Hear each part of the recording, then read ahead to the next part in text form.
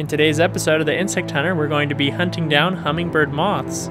So let's see if we can find some of these interesting and beautiful insects.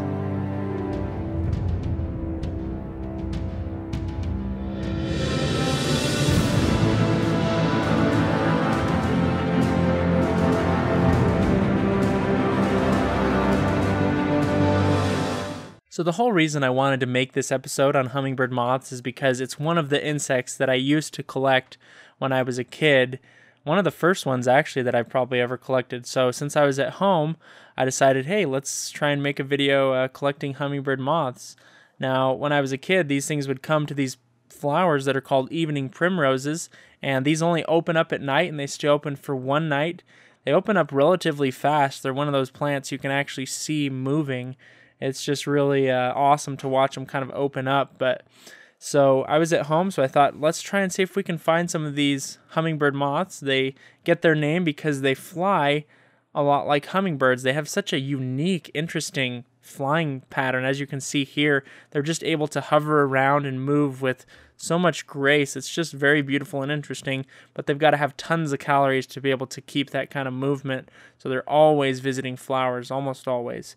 So I decided if I was going to try and hunt them down, I would see if I could find the caterpillars for you guys of this moth. And as I was looking for the caterpillars, I found some stilt bugs. So I thought I would show those to you guys while I was out collecting because it's always fun to find interesting insects. These are a lot like walking sticks, and they're just beautiful, interesting little bugs, and very fragile. I've used them in collections before. They have these long spindly legs that will just break so easily. So if you ever find some of these, be very careful. And here's one of the baby ones, which is still kind of cute, but he's not quite got those long, distinct legs and body parts like the other ones. So I decided to continue searching for the caterpillars, and I was successfully able to find one. It took me a couple weeks to find one of them, and these are the caterpillars of the hummingbird moth, and they are called hornworms because they have that horn at the end of their abdomen, and those horns don't actually serve a purpose other than kind of as a defensive strategy to scare away predators, so they're kind of freaked out by it. But as you can see, they have strong suction cups. They can hold on real tight to your hand, and this one was very large, just a large caterpillar, very long, and they have this real rubbery feel to them that can almost be kind of cold to the touch if they're not quite warmed up yet.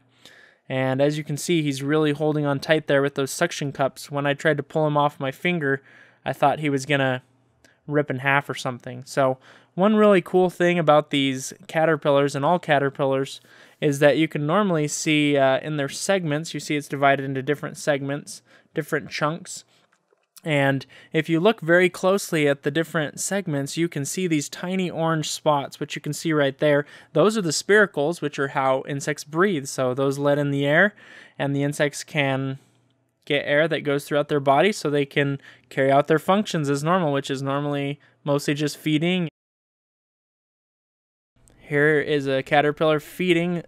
Like other caterpillars, these can eat tons of leaf material. This one was just eating tons of leaf material over a short period of time. I was very impressed by it.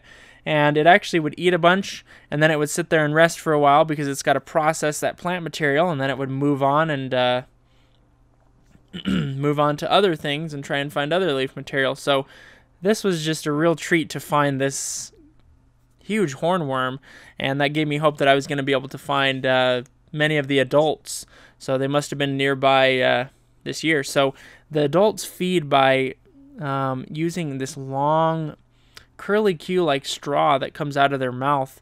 You can see it. I'll slow this video down. You can see it right there just sticking into the flower. They're sticking it in there. They're probing to see what's in there, and they'll suck up nectars and different things like that. But that's how you want to catch these. That's how I normally do, is as they're sticking that into the flower, they're kind of distracted, so you can get in there with your hands and try and grab it.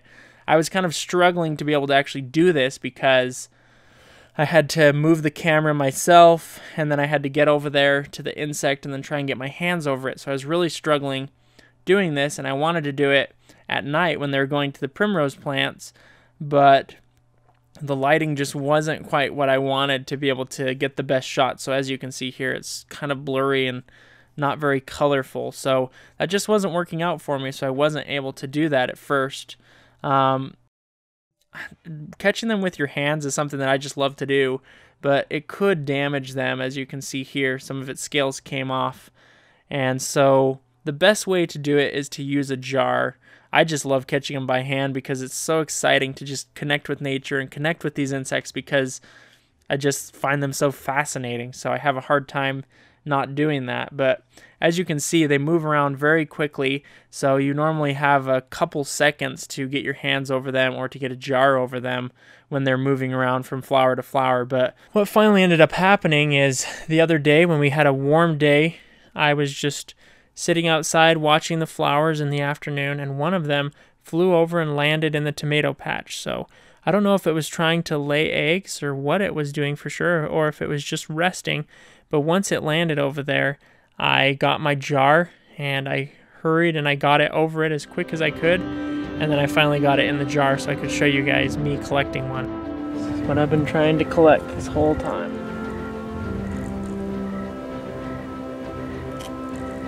Beautiful moth. It wasn't really the experience I wanted to show you. I wanted to show you that awesome experience of grabbing one with my hands, maybe next year, but I did catch one, and this one was just beautiful. I love the colors on these things.